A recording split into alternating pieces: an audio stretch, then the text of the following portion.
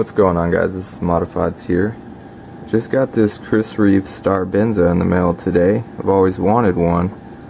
My favorite Chris Reeve is the StarTech Anodizing, and I've always wanted the StarBenza version of it.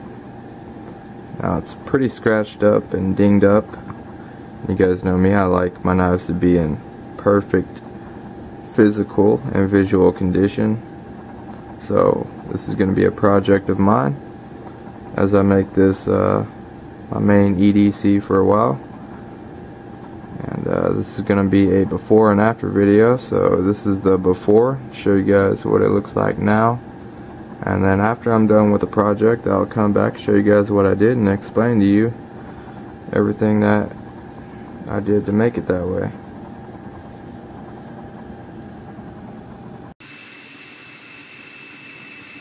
Alright, so the first step is anodized it blue. Put the frame together. I'm going to go ahead and stonewash it to remove all the blue on the flat spots, on the high spots. Then we'll re-anodize it later.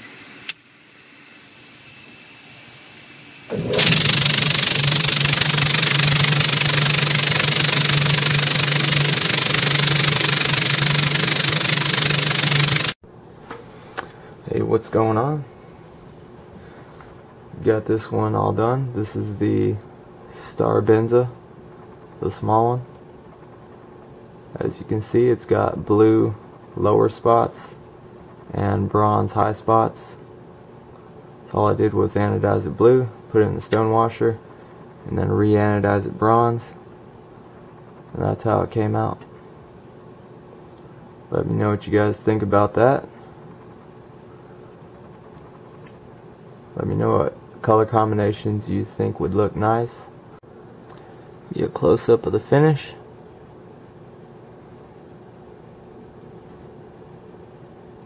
I left the screws plain stonewashed because I had it put together in the stone washer, so it stonewashed the screws.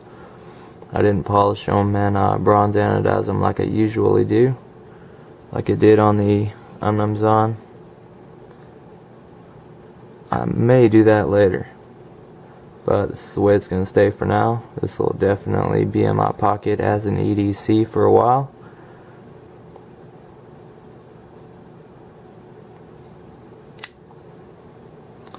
Nice early lockup, 40% lockup, and this is from 2010.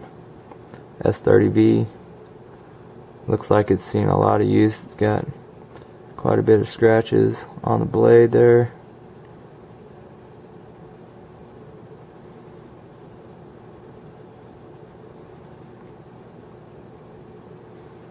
Alright guys, thanks for watching. See you later.